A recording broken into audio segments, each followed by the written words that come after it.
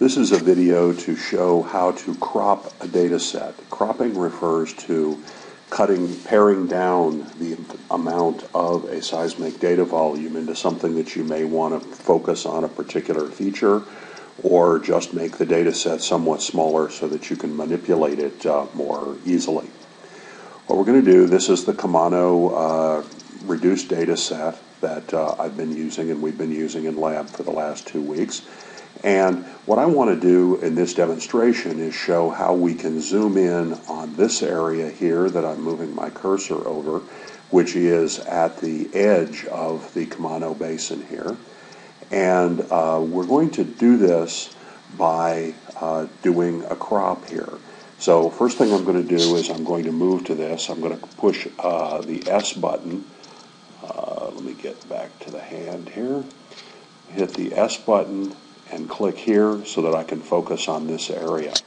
So I'm first going to look at the area that I want to include in the inline direction. This is our inline, this is our cross line. So I'm going to leave the inline on and cut the cross line off. So what I'm going to try to do is represent the extent from about where my hand is out to the end of the section. And so the way I'm going to determine what I want to keep visually is I'm going to go up to this select pick mode white arrow, and I'm going to check sort of the distance this way that I want to go, and I'm going to look down at the bottom, and what I'm going to get then is going to be a cross line number, because this is in one inline, so the point I'm getting is a cross line number just down at the bottom underneath my arrow. And it is 5437. I'm writing it down so I can remember it. Then I'm going to come out, and for this purpose I'm just going to use the end of this, which is going to be approximately cross line 5219. Okay, now I'm going to go and I'm going to open up the cross line and shut down the inline. And let me flip the inline on just to see where it is visually that I'm looking. So I'm looking right at the point where this little rise exists. So now I'm going to get rid of this, and I know it's right here. So I want to look some distance this way. So perhaps I want to go to about where this bump is. I'm going to click it. That's a left click, and that's going to be inline 2580. And if I come over to, say, here, I'm going to click it again, and I'm going to say, looking down at the bottom at the blue, in the blue area, it's going to have inline 2380. So I've pared this down a good bit. The other thing I may be interested in is how much depth I care about. I may not need all of this water up above us. So I'm going to show both, and I'm going to say, well, I'm going to be interested in maybe coming to this water depth. Let's go to there, and that is at the bottom. It now shows depth over here. We're in a depth section, so it has 2385, and that's a negative number because it's subsurface. And I'm going to drop down to, let's say, all I really need to get to is about there, and the depth here is 3190.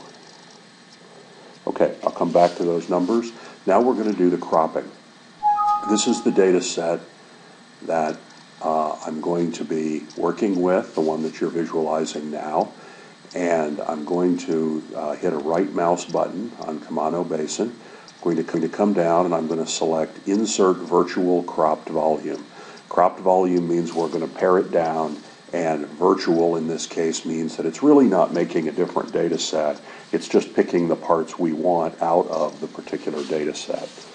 So I'm going to click that, and it is now, this is what we were working with before, it is now working with a data set where the word crop has been added. So right now this has the whole data set in it. Nothing has been cropped. I'm going to double click with my right mouse button on this virtual cropped data set, and there's a tab here called cropping, so I can click that. This now gives me the full range of the data set as I provided it to you. So I'm going to basically put those numbers in that we want to reduce. So the vertical range is going to be from 2385 keep that minus sign in there because that would make a difference. Here I'm going to put, I had 3190. Okay, so that'll be my range in water or in depths that I care about. In the cross lines, I'm going to go from 5219, and I'm going to go in the other extent of the cross line range 5437. Okay, when I come up to the inline, I'm going to be going from 2380, and I'm going to finish at 2580. Okay, the skip option here, if I wanted to, say, eliminate every other trace to make the data smaller in terms of the inlines or the cross lines, I could do that. If I put in one, it would mean to skip one for each one you keep. So that would be every other data set. In fact, when I gave you this data set, I did crop it in both directions by taking every other value. So I'm not going to crop anything by skipping traces at this point. I'm going to say OK. Now I'm going to turn off this particular display, and I'm going to turn on the same things for the cross lines and the inlines for the cropped version of this. And we're going to get up here and move this a little closer. Now you can see we have cut, and this is now our inline direction. This is our cross line direction. Much more complicated in the cross line direction, you might notice. I'm going to move this panel so that it's not the one I wanted to move. I wanted to get this one. And so now we can look at this, and we can look at it as a manageable amount of data. So we've got a small piece. One of the things I like to do is hit the key S. It allows me to zoom in, but it also has the characteristic that it makes that the center point for rotation. So for example, I can keep my target within range regardless of how I zoom it in and out and how I look at it. So this is now a cropped data set, and it really is not, as I said earlier, it's really not a brand new data set. It is just referring to the data up here. If I want to actually make this a new data set, perhaps to give to someone to show a particular feature, I can go up here and I can come on the Camano Basin, the crop data set. I can hit a right mouse button, and I could select export, and that would allow me to choose to actually export this as a distinct data set, either in a SegY format or in a bricked realized format, .zgy. And you could then save that in a file separately. You could load it in. You could give it to someone else to work with. But it is often very handy to work on something that's smaller than the whole data set when you're looking at or trying to illustrate a particular feature and how that particular part of the structure works.